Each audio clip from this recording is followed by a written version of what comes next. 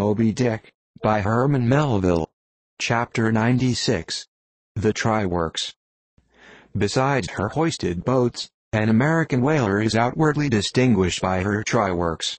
She presents the curious anomaly of the most solid masonry joining with oak and hemp and constituting the completed ship. It is as if from the open field a brick-kiln were transported to her planks.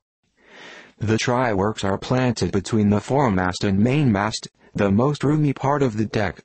The timbers beneath are of a peculiar strength, fitted to sustain the weight of an almost solid mass of brick and mortar, some 10 feet by 8 square, and 5 in height. The foundation does not penetrate the deck, but the masonry is firmly secured to the surface by ponderous knees of iron bracing it on all sides, and screwing it down to the timbers. On the flanks it is cased with wood, and at top completely covered by a large, sloping, battened hatchway. Removing this hatch we expose the great try-pots, 2 in number, and each of several barrels capacity. When not in use, they are kept remarkably clean. Sometimes they are polished with soapstone and sand, till they shine within like silver punch bowls. During the night watches some cynical old sailors will crawl into them and coil themselves away there for a nap. While employed in polishing them, one man in each pot, side by side, many confidential communications are carried on, over the iron lips. It is a place also for profound mathematical meditation. It was in the left-hand try-pot of the Pequod, with the soapstone diligently circling round me, that I was first indirectly struck by the remarkable fact, that in geometry all bodies gliding along the cycloid, my soapstone for example, will descend from any point in precisely the same time. Removing the fireboard from the front of the try-works, the bare masonry of that side is exposed, penetrated by the 2 iron mouths of the furnaces, directly underneath the pots.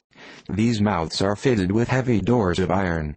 The intense heat of the fire is prevented from communicating itself to the deck, by means of a shallow reservoir extending under the entire enclosed surface of the works. By a tunnel inserted at the rear, this reservoir is kept replenished with water as fast as it evaporates. There are no external chimneys. They open direct from the rear wall. And here let us go back for a moment. It was about 9 o'clock at night that the Pequod's try-works were first started on this present voyage. It belonged to Stubb to oversee the business. Already there? Off hatch, then, and start her. You cook, fire the works. This was an easy thing, for the carpenter had been thrusting his shavings into the furnace throughout the passage. Here be it said that in a whaling voyage the first fire in the try-works has to be fed for a time with wood. After that no wood is used, except as a means of quick ignition to the staple fuel.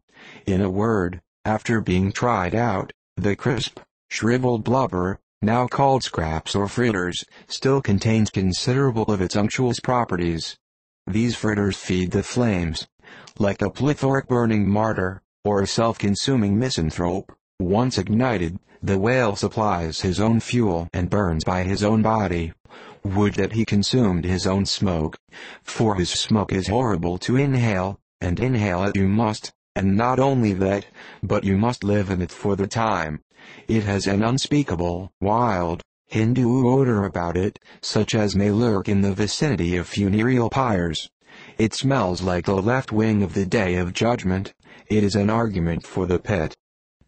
By midnight the works were in full operation. We were clear from the carcase. Sail had been made. The wind was freshening.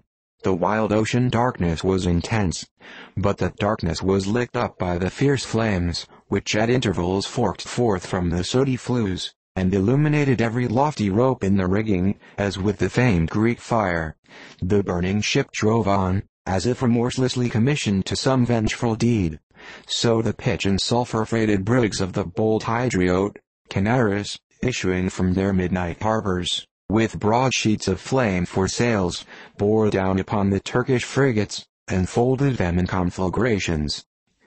The hatch, removed from the top of the works, now afforded a wide hearth in front of them, Standing on this were the Taurian shapes of the pagan harpooners, always the whale ship stokers. With huge pronged poles they pitched hissing masses of blubber into the scalding pots, or stirred up the fires beneath, till the snaky flames darted, curling, out of the doors to catch them by the feet. The smoke rolled away in sullen heaps. To every pitch of the ship there was a pitch of the boiling oil, which seemed all eagerness to leap into their faces. Opposite the mouth of the works, on the further side of the wide wooden hearth, was the windlass. This served for a sea sofa. Here lounged the watch, when not otherwise employed, looking into the red heat of the fire, till their eyes felt scorched in their heads. Their tawny features, now all begrimed with smoke and sweat, their matted beards, and the contrasting barbaric brilliancy of their teeth, all these were strangely revealed in the capricious emblazonings of the works, as they narrated to each other their unholy adventures, their tales of terror told in words of mirth, as their uncivilized laughter forked upwards out of them, like the flames from the furnace.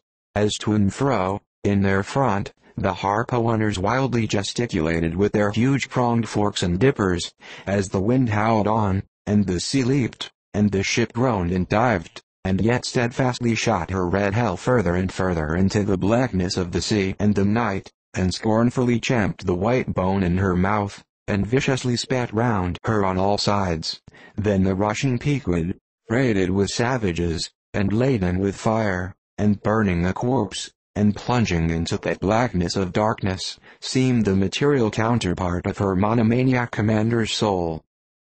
So seemed it to me, as I stood at her helm, and for long hours silently guided the way of this fire ship on the sea, wrapped, for that interval, in darkness myself. I but the better saw the redness, the madness, the ghastliness of others. The continual sight of the fiend shapes before me, capering half in smoke and half in fire, these at last begat kindred visions in my soul, so soon as I began to yield to that unaccountable drowsiness which ever would come over me at a midnight helm.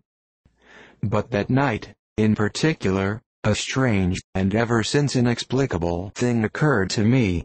Starting from a brief standing sleep, I was horribly conscious of something fatally wrong. The jawbone tiller smote my side, which leaned against it. In my ears was the low hum of sails, just beginning to shake in the wind. I thought my eyes were open. I was half conscious of putting my fingers to the lids and mechanically stretching them still further apart. But, spite of all this, I could see no compass before me to steer by, though it seemed but a minute since I had been watching the card, by the steady binnacle lamp illuminating it. Nothing seemed before me but a jet gloom, now and then made ghastly by flashes of redness. Uppermost was the impression, that whatever swift, rushing thing I stood on was not so much bound to any haven ahead as rushing from all havens astern. A stark, bewildered feeling, as of death, came over me. Convulsively my hands grasped the tiller, but with the crazy conceit that the tiller was, somehow, in some enchanted way, inverted. My God! What is the matter with me? Thought I low. In my brief sleep I had turned myself about, and was fronting the ship's stern, with my back to her prow and the compass. In an instant I faced back, just in time to prevent the vessel from flying up into the wind, and very probably capsizing her. How glad and how grateful the relief from this unnatural hallucination of the night, and the fatal contingency of being brought by the lee. Look not too long in the face of the fire, O man. Never dream with thy hand on the helm. Turn not thy back to the compass, accept the first hint of the hitching tiller, believe not the artificial fire, when its redness makes all things look ghastly. Tomorrow, in the natural sun, the skies will be bright. Those who glared like devils in the forking flames, the morn will show in far other, at least gentler, relief. The glorious, golden, glad sun, the only true lamp, all others but liars. Nevertheless the sun hides not Virginia's dismal swamp, nor Rome's accursed Campania, nor wide Sahara, nor all the millions of miles of deserts and of griefs beneath the moon.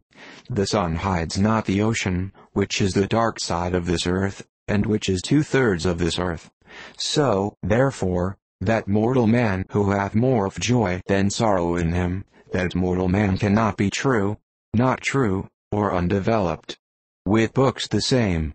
The truest of all men was the man of sorrows, and the truest of all books is Solomon's, and Ecclesiastes is the fine hammered steel of woe. All is vanity. All.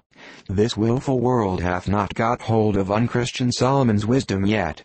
But he who dodges hospitals and jails, and walks fast crossing graveyards, and would rather talk of operas than hell, calls Cowper, Young, Pascal, Rousseau, poor devils all of sick men, and throughout a carefree lifetime swears by Rabelais as passing wise, and therefore jolly. Not that man is fitted to sit down on tombstones, and break the green damp mold with unfathomably wondrous Solomon. But even Solomon, he says, the man that wandereth out of the way of understanding shall remain, i.e., even while living, in the congregation of the dead. Give not thyself up, then, to fire, lest it invert thee, deaden thee, as for that time it did me.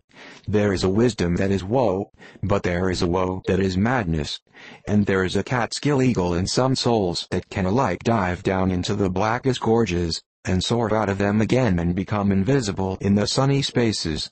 And even if he forever flies within the gorge, that gorge is in the mountains, so that even in his lowest swoop the mountain eagle is still higher than other birds upon the plain, even though they soar.